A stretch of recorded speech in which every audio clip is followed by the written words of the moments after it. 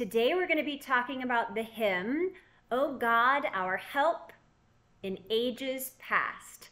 So who is the author of our text today? It's King David.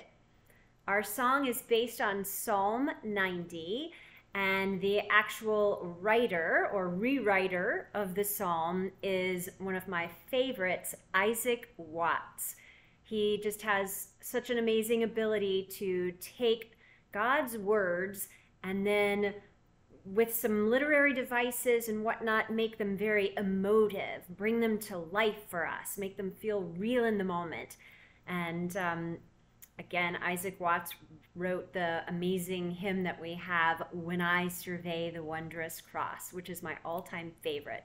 But today we're going to talk about this text, O God, Our Help in Ages Past, and just a couple of really notable places where this was sung, the first of which is on April 14th, 1912, according to passenger Archibald Gracie IV. It was the last hymn sung at the church service, which was presided over by Captain Edward John Smith on the morning before the Titanic sank. That's interesting and very sad. And then in 1941, it was also sung on board the HMS Prince of Wales at a religious service attended by Winston Churchill and Franklin Delano Roosevelt as a part of the conference creating the Atlantic Charter. So that moment was extremely important. And then again, the song was played over the radio by the BBC as soon as World War II was declared. And then finally, it was also sung at Winston Churchill's funeral.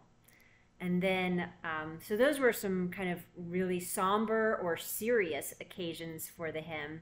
And then Bing Crosby in 1951, he included the hymn on his album of beloved hymns, which it is.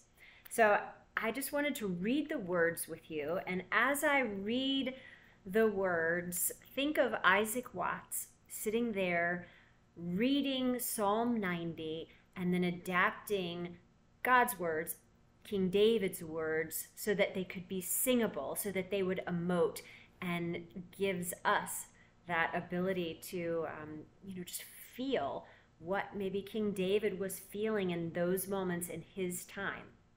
So here we are. O God, our help in ages past, our hope for years to come, our shelter from the stormy blast, and our eternal home. Under the shadow of thy throne, thy saints have dwelt secure. Sufficient is thine arm alone, and our defense is sure. Before the hills in order stood, or earth received her frame, from everlasting thou art God, to endless years the same.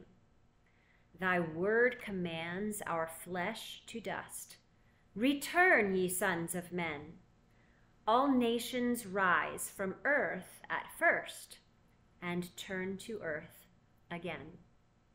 1,000 ages in thy sight are like an evening gone, short as the watch that ends the night before the rising sun.